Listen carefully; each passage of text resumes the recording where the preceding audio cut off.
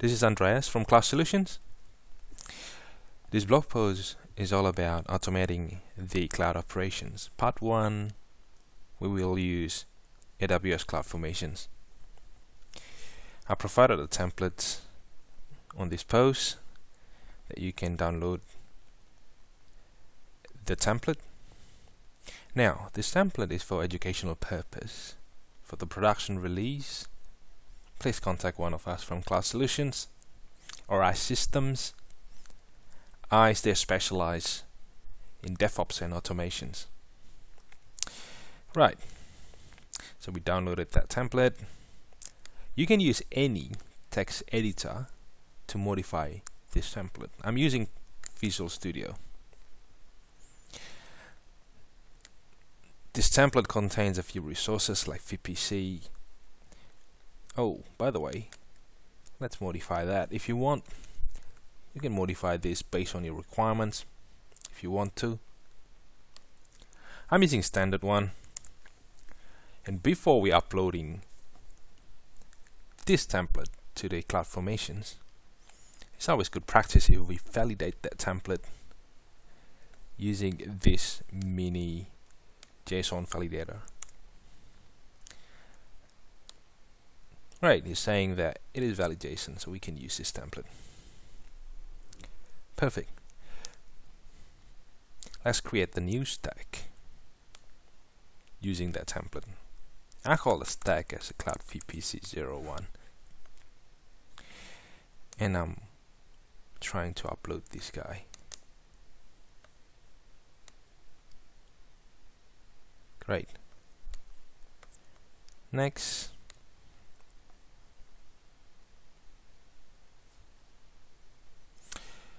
Tagging. Yes.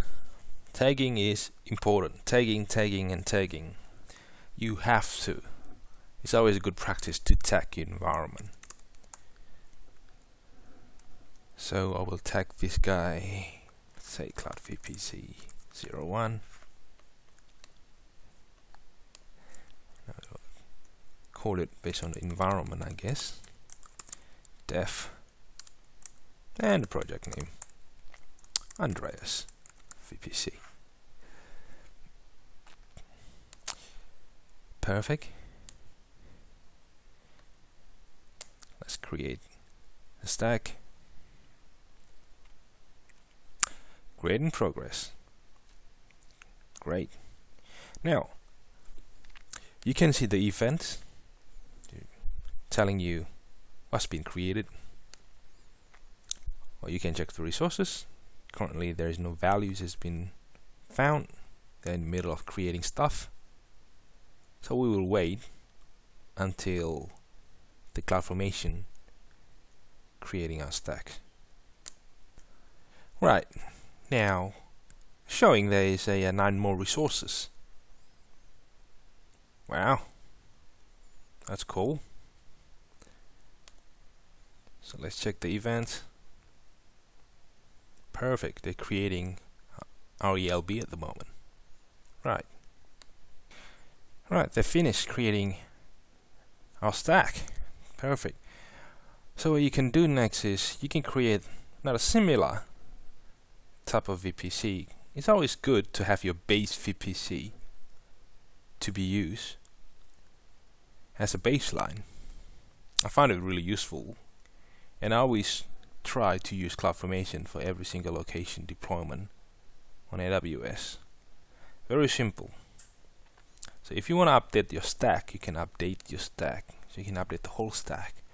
Or if you want to delete it, you can delete that stack. And it will automatically delete all the resources. It's within that stack. Oh, just one more note before we finish this video. I don't know if you realize that 3 availability zones. If you are in unfortunately a region without 3 availability zones, you need to change that template. I'm using Oregon because it has 3 availability zones. Great.